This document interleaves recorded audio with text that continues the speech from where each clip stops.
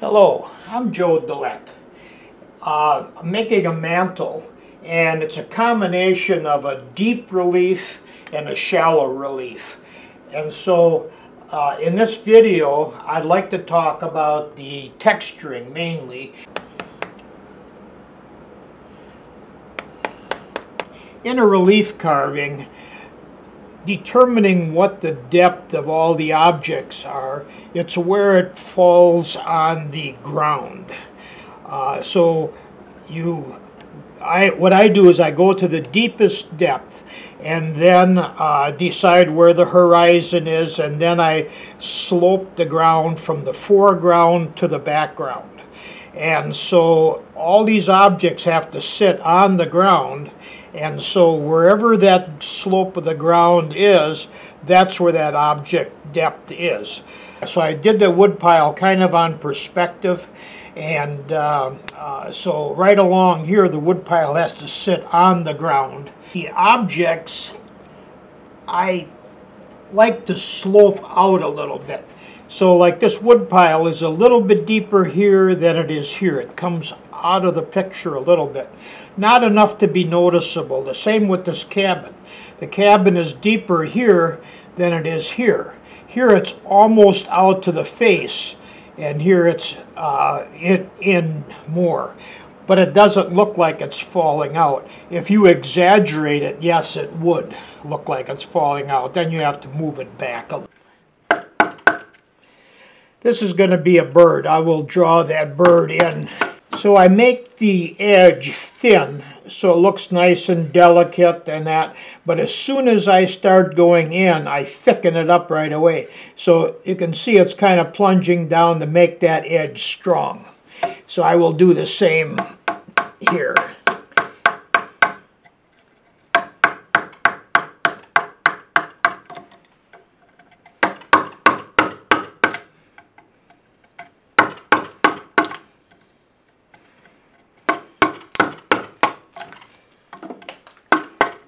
I split that out pretty quickly, and then I just go and smooth it up.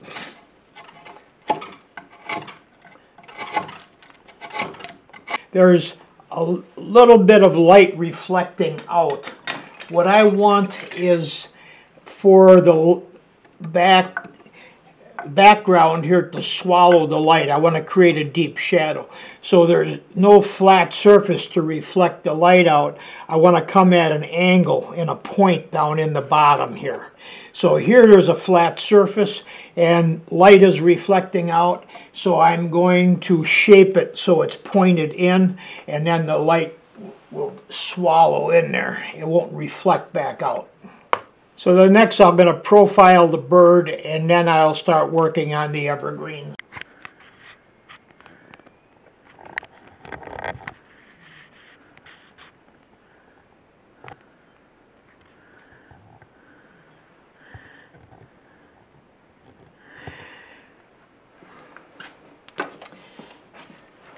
To profile that bird, the first thing I do is I draw it in. I'm just going to darken my lines a little bit.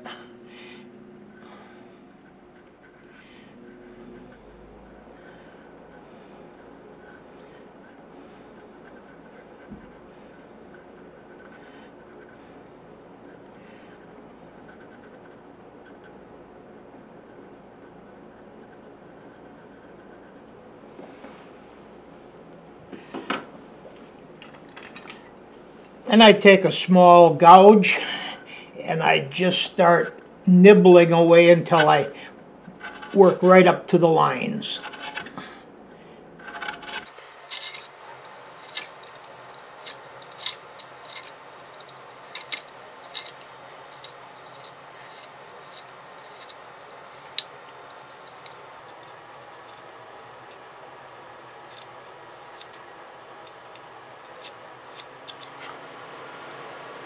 I want this bird to stand out a little bit more. So this delicate thin edge, I'm going to move that back.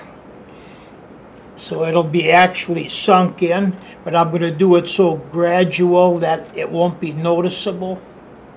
So now I just go straight back with my outline, profiling it.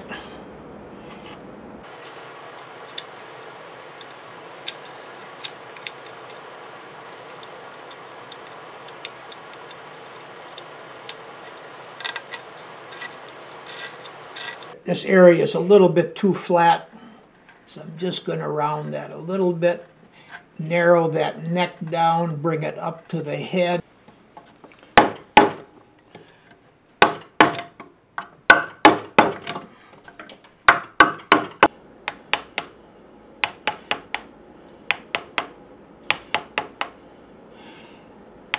These little evergreens back here are going to be a Norway pine. This is going to be a white pine in front. Norway pine is also referred to as a red pine. So on the Norway pine, the branches go up a little bit. The white pine are kind of straight across. And by rocking the tool, I can put in the leaves, the more detail on the branches, so it doesn't look just straight.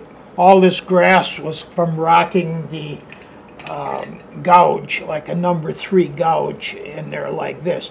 That same number 3 gouge to put the fine hair on the dough, also rocking, but just in a very light mode. When I rock it this way, it makes the lines. It's actually cutting lines in this direction. If this is too narrow to rock, I can slide the tool.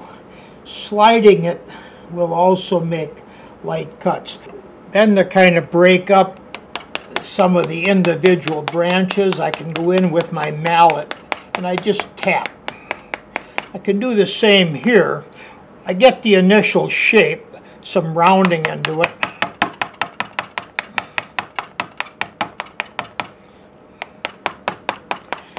Tap in the upward direction, and then the bottom of the branch is not flat, so I tap on the bottom of the branch.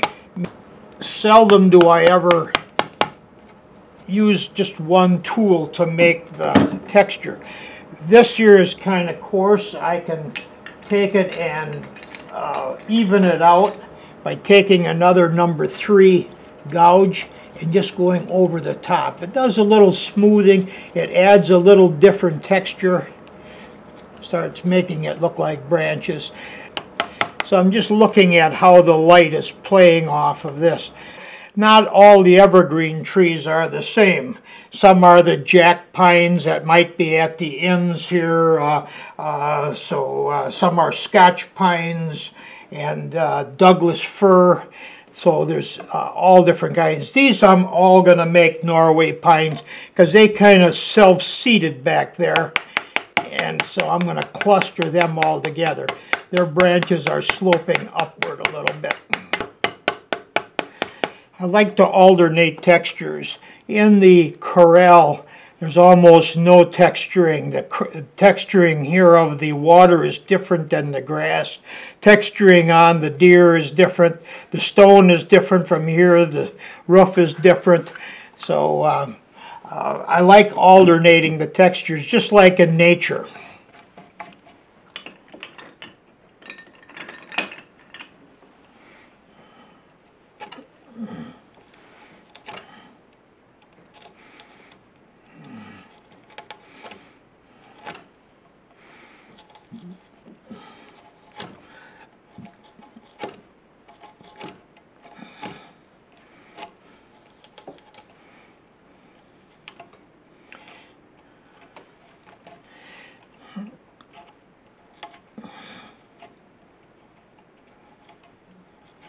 Trying to get it looking like some of the branches are sticking right towards us. I also texture the sides of the tree as it's going back to defining some of the branches. By experimenting with different tools, you can copy about any texture in nature. This here evergreen tree here, this white spruce, looks a lot different than the one down on this other end. There's a lot of difference between those texturing. Just evergreen trees themselves had a lot of different texture. This is in the shallow relief at the end of the mantle. In doing the shallow relief on the ends, you follow the same steps. So I'm making my stop cuts here around the drawing. So I have a V-tool, small V-tool that I'm making the stop cuts with. Now here I've got a jack pine that kind of like a Dr. Seuss evergreen that kind of droops over, and I love the shape of those. While I'm taking it down to depth, then I can start doing some of the contouring. So get some of the roundness of the tree. Being a shallow relief, there isn't much room to work with, but I don't want any flat spots on the front, so I'm still doing some rounding. And I start walking the chisel so it cuts side to side as it's also going up. So I'm trying to get some of the individual branches to show a little heavier texture. Then I will put the light texture over the top of that. I generally finish the texturing before I do the final smoothing in the background, because when I do the finished texturing, I also nick the background a little bit. The lines are a little bit too uniform, and what I'm going to do is go in with the V-tool, and I'm just going to kind of break up that monotony. Put a little texture over the top of it. Then just rocking this number 3 gouge again. We'll take some of those loose chips out of there.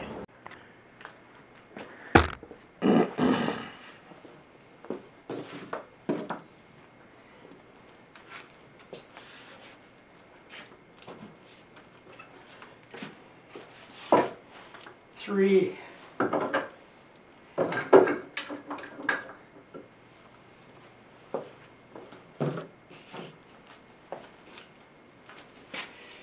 Three, two, one. In preparing the mantle for finish, I'm first going to do some sanding. I've got some imperfections, like the planer left a ridge of wood here, and so the type of finish I'm going to put on is going to be a varnish. It's a Minwax Helmsman indoor-outdoor polyurethane varnish, and this is the first coat I'm going to put on is a gloss, because it really won't end up being a gloss because that's the first seal coat, and then I will put a satin finish over it. Now to the varnish, I want to mix in a stain. This is a Minwax stain, and this is a golden oak stain, so I just want to tint it down a little bit.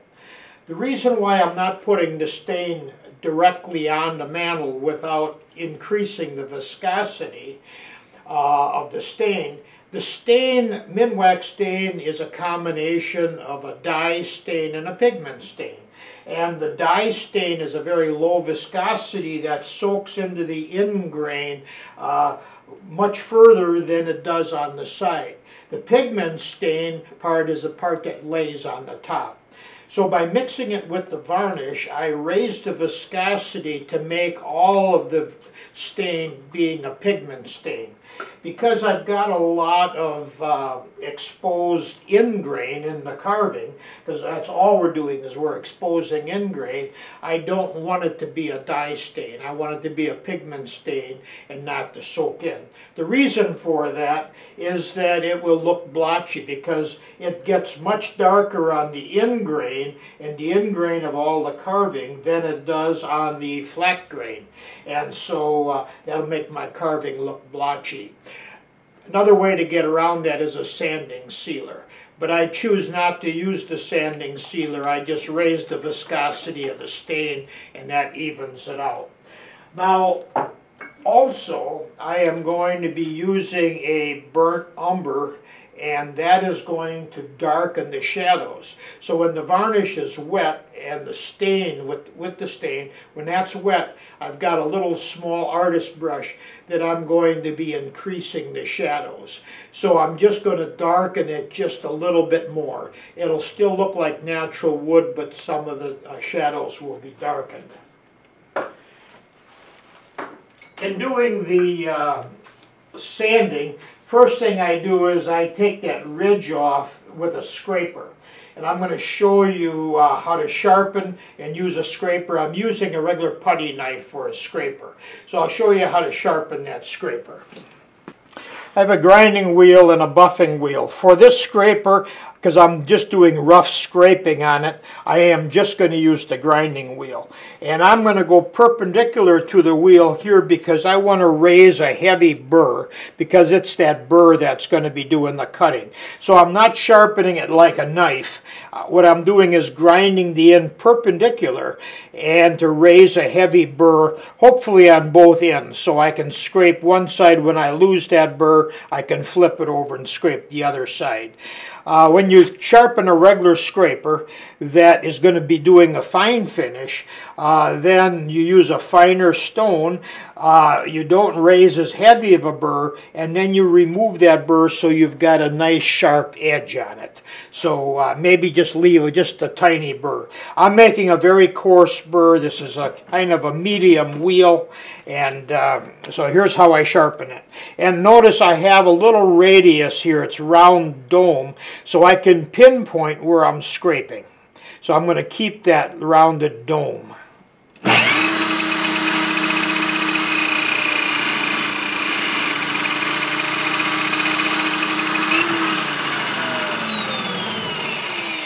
So it's flat on the top here, and I can feel a burr on both sides. The first thing I want to show you is the aggressiveness of a scraper like this.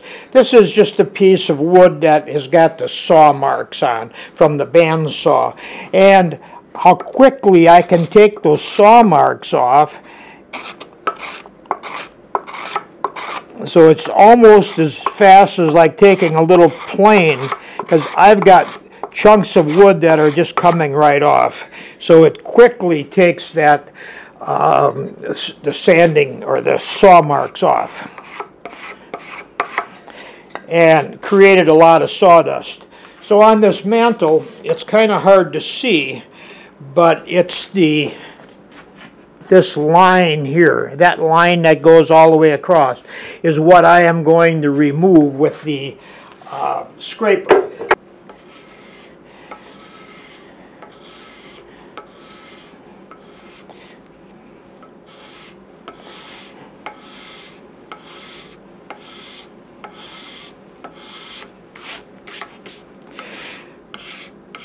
Then I see that we do have a little bit of saw marks going across. I'm going to scrape the whole surface, and then I'm going to lightly touch it with the sandpaper. So I'm mixing mostly clear varnish with some of the stain, the Minwax stain. This is the small artist brush, the bristle brush for oil paints. And I took some of the burnt umber and I put a little bit on a card here, and I'm going to be using that for my palette and putting some of the darker shadows in. That won't come till towards the end of the varnishing on the first coat. So I use a disposable brush.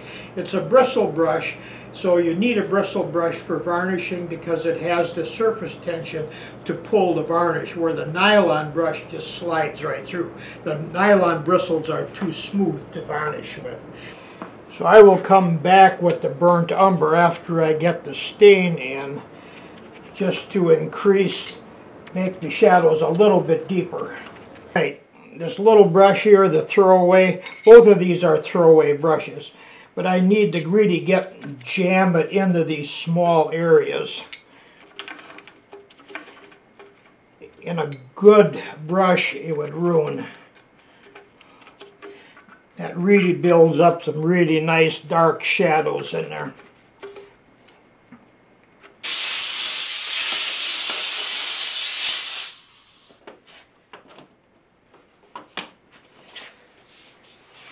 Well, the first coat of varnish is dry, and the color turned out pretty nice. And so I'm just sanding it down. I'm using a fine sandpaper, and I'm getting it ready for the last coat of varnish. So I want the carving to be quite smooth, even with all this texture. When you run a soft rag or t-shirt or something over, I don't want it to be catching on any of the fibers. This will be a clear coat. It will be the Helmsman Wax, and this is the satin.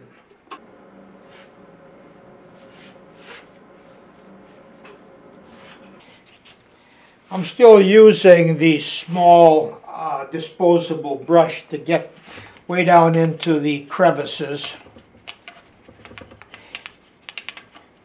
And I'm putting in a lot of varnish. I also have my oil paints. The card that I had yesterday of oil paint is still soft, so I can blend that in when I'm seeing an area I need to increase the shadows a little bit. Then I just work that right into the clear varnish.